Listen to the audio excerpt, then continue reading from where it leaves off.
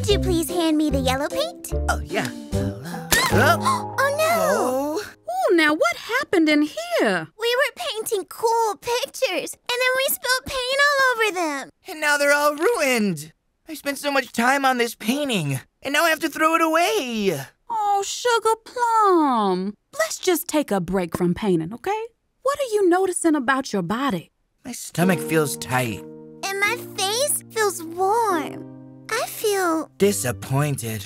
and sad. We were painting these to give to you. For me?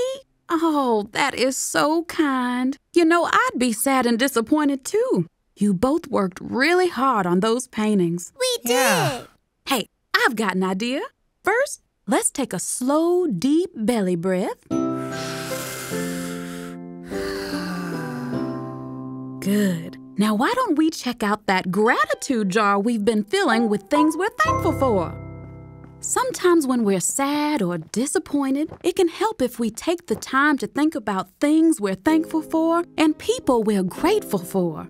That does sound fun. Let's take turns reading these. Go for it, Gabrielle. Oh, here's one of mine. I'm grateful for the times Tamir reads me the comic books he writes. Aw, thanks. I love sharing them with you.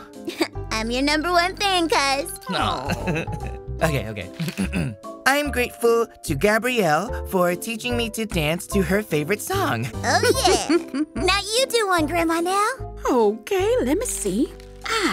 I'm grateful for our Sunday morning family time together. Me too. Remembering all we have to be grateful for does help make me feel happier.